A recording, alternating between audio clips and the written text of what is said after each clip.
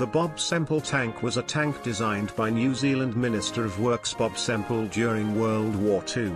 Originating out of the need to build military hardware from available materials, the tank was built from corrugated iron on a tractor base.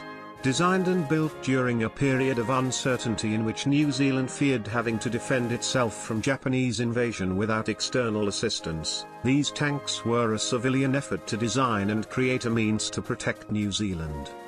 Designed and built without formal plans or blueprints, it had numerous design flaws and practical difficulties, and was never put into mass production or used in combat.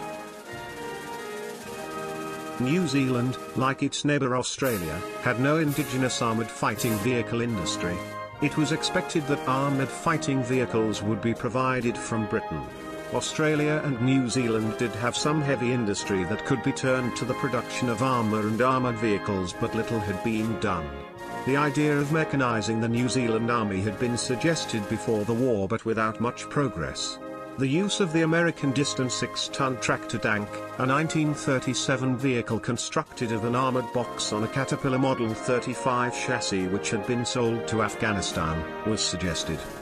Due to the limitations of requirements and resources, the tank was a functional failure. By using a large tractor as a base, and bolting on a hastily designed and poorly constructed tank superstructure, the resultant tanks were inadequately armoured, extremely heavy, 20 to 25 ton, unstable, restricted by tractor gearing to slow speeds, and had to stop to change gears. Furthermore, due to the shape of the underlying tractor and undue vibrations, shooting from the tank was both difficult and inevitably inaccurate. These limitations have caused the Bob Semple tank to frequently make lists of worst ever tanks. In the end, due to their impracticality, the tanks were disposed of by the Army. They had been given Army serial numbers NZ6292, held at Papakura, and NZ3494 and NZ3495, held at Burnham.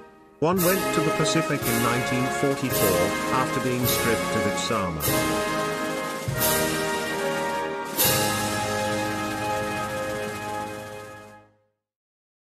Thanks for watching the video. If you liked it, leave a like to tell me it helps a lot. And subscribe to see the next video when it drops. See ya, and have a great rest of your day.